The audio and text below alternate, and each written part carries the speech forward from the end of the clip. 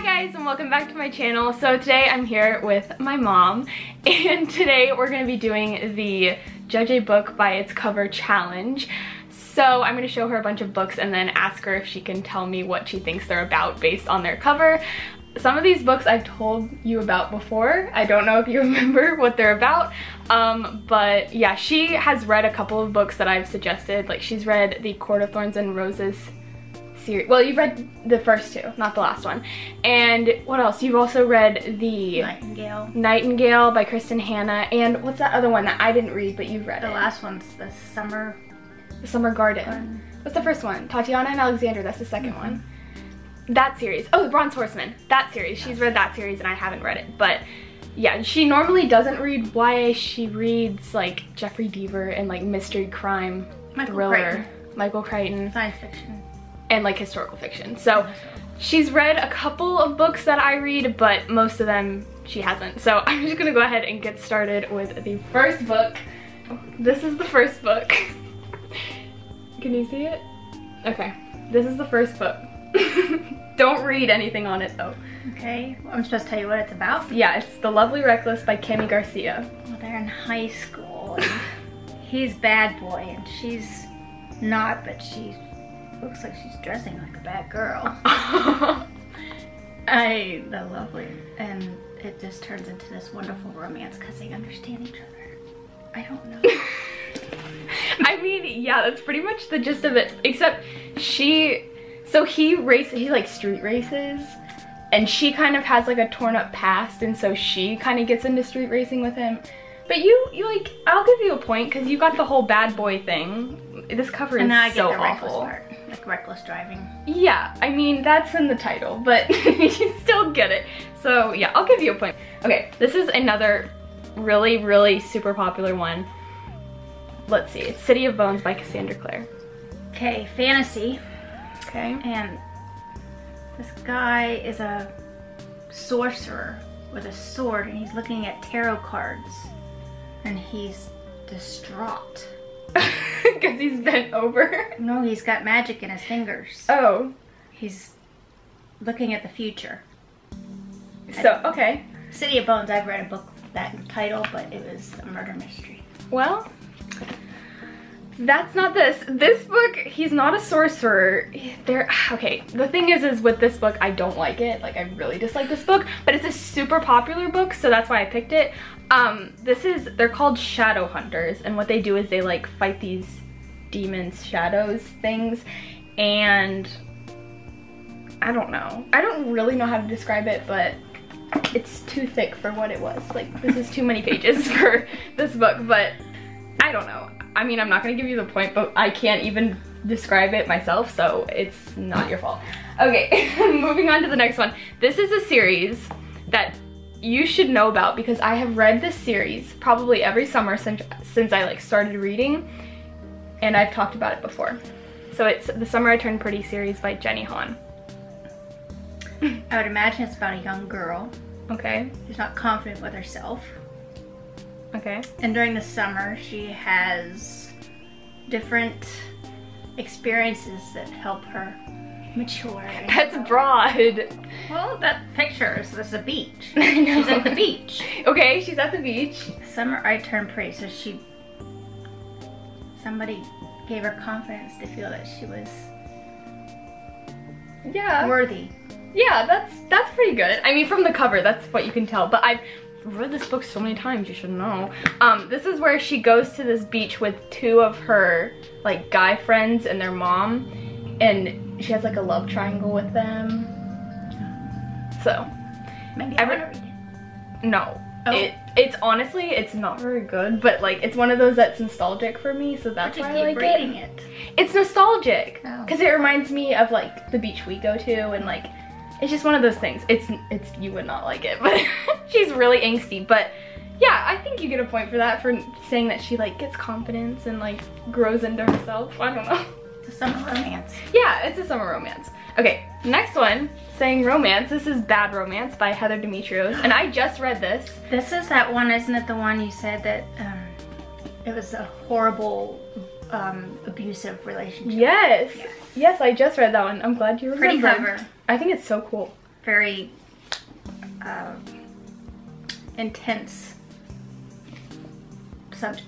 Yeah, it is. I got this one as an ARC, and I recently bought it because it was so good and I loved it. But it's a book, I've talked about it before, but it's a book about a really toxic relationship of a girl in high school and how it can escalate from like just like subtle comments that you don't really think are that meaningful, and then it gets worse and worse. But I love this book. But yeah, you got that. That was really good. Okay, next one. This is The Raven Boys by Maggie Stiefvater. You've read this? You've told me about this one too. Yeah, I have. But I forget. Well, you've read so many books, it's kind of hard for me to remember. Yeah. But is this kind of like Court of Thorns and Roses with like fantasy? It is fantasy, like it has magical stuff in it, but it's not. Are like the boys, are they birds? No. Yeah, they're birds. The No, guy they're not. in my book was a Oh, Reese? Yeah.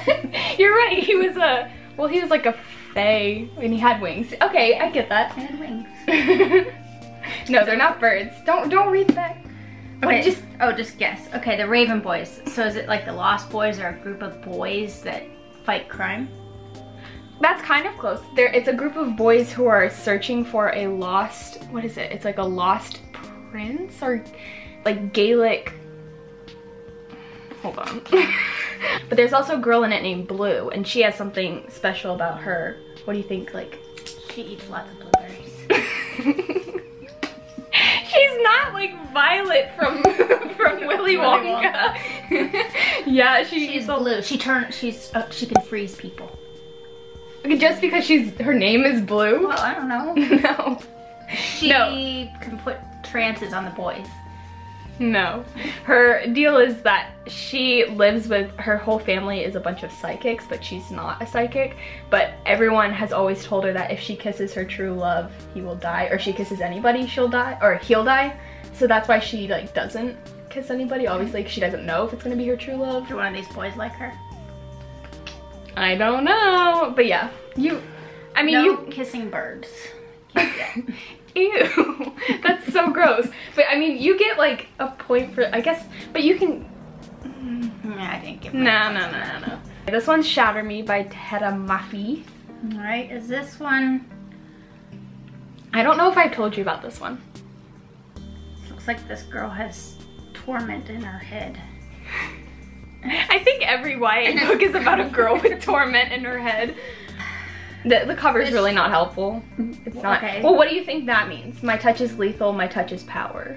So she has to learn to use her powers for good, not bad. Kind of. Because she has powers that are too strong and they hurt people. But she wants to use them in a good way. Yeah, I mean, pretty much. If she touches somebody, they die. Pretty much. So like she's very she doesn't touch people because obviously she killed someone. Yeah, so she doesn't kill them. So she goes into this institution where there's like these boys and it's like a little love triangle deal again, you know. That's a whole YA thing. A lot of triangles.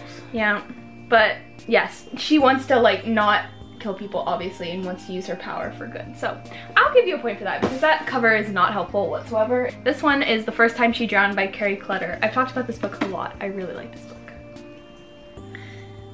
This one's like, I'll give you a hint, this is another like hard-hitting one. I think I told you about this one. Another relationship, bad relationship? Mm-hmm. With she and her dad. No? Oh. Uncle. Uncle. She and her uncle. Family member. Yeah. Brother. No. Cousin. No, you missed the one person that's like... Her dad. I said dad. Grandpa. Grandpa. What's the opposite? Mom. Yes. Oh, her mom's really mean to her. Yes, she has a really toxic relationship with her mom, and it's kind of... said it was horrible and that... Oh, yeah. It's, so bad. And that, the first time she drowned, I guess it just kind of shows the times where, like, her mom was so toxic to her and it just kind of put her under, you know, like that whole deal. But yeah, it's a bad relationship with her mom and kind of how she deals with that. Oh, and also it says in the description that her mom puts her unwillingly into an insane asylum, so that's cool. Don't do that to me, okay? This is Roseblood by A.G. Howard. I have an extra copy of this one if you'd like to have like a giveaway. What? I think I actually accidentally bought it twice. I was like, what are you talking about? It's in the gift closet, so if you want to give a giveaway or something. She's literally organizing a giveaway on my channel. Okay, that's fine. I didn't know about that, but we'll set that up to do a giveaway for Roseblood. But anyways, what is this about? It's this girl is some thorns and chains, and she's the Phantom. She's hiding from something. Or is this one of those fantasy things? Well, no, you were like close when you said something. The thorns of the roses and she's hiding from. No. I mean, okay, this is like what is that? The Phantom. Yeah, it's a Phantom of the Opera retelling.